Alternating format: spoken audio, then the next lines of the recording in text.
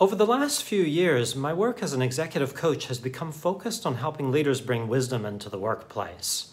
I've become very passionate about this.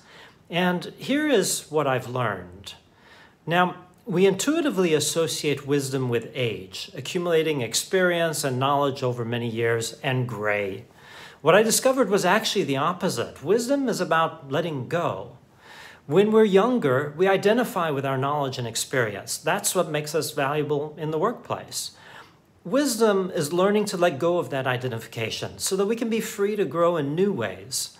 The knowledge and experience are still there, but we're no longer defined by all that.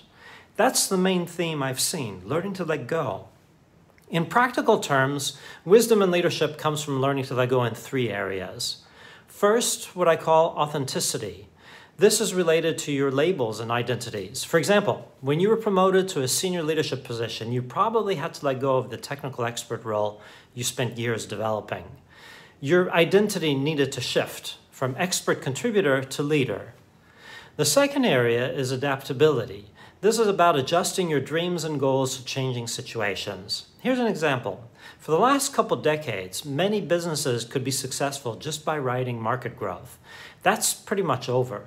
Plans have been disrupted, dreams have been put on hold, and prior goals may no longer be achievable. Successful leaders and companies will quickly pivot to new goals. Unsuccessful leaders hold on emotionally to the past. The third area is creativity. Now, this is more than just producing artwork or playing a musical instrument, which is great. This is about reinventing yourself and your organization. It's about letting go of your authority and being a beginner again. And it's also about letting go of your hold on others, so you can encourage others to grow and reinvent themselves. This is where empowerment comes from. Instead of delegating tasks, which is a management function, wisdom leaders learn to delegate outcomes and even authority. Now, wisdom does come easier with age, but only because when we're older, we've had many more opportunities to learn to let go. There's a lot more to let go of when we're older. But you don't need to wait.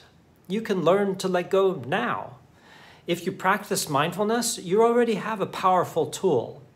If you want to develop wisdom, mindfulness is probably the single most effective practice I can think of.